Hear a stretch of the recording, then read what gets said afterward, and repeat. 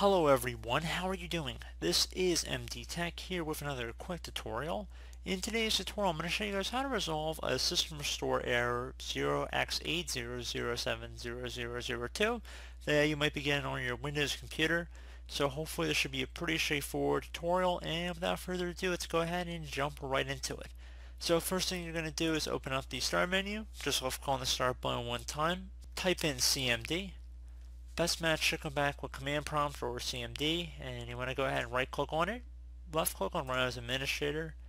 If you receive a user account control prompt, you want to left click on Yes.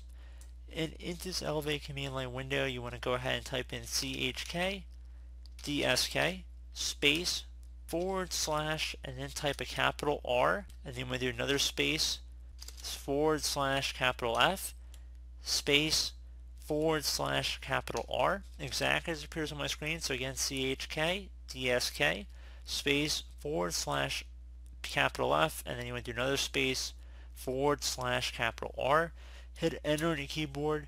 So you will actually have to run check disk and schedule for the next time your system restarts. You're going to have to type the Y key on the keyboard, hit enter. So we'll scan next time you restart your computer. Let this run after you've restarted your computer, and hopefully it'll find and fix any corrupt files that it detects. If you're still experiencing prompts, so let's say you run this, you should restart your computer at this point.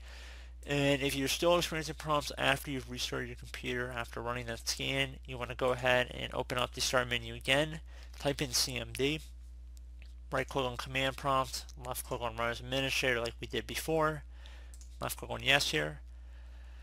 Now we are going to run the system file checker utility. So we're going to just type in SFC space / scan now, exactly as it appears on my screen. So again, SFC space / scan now. Scan now should all be one word attached to that / out in front. Hit enter on the keyboard. This will take some time to run. You do not have to restart your computer in order to begin the scan. So again, let it run. Hopefully it will be able to resolve the issue as well.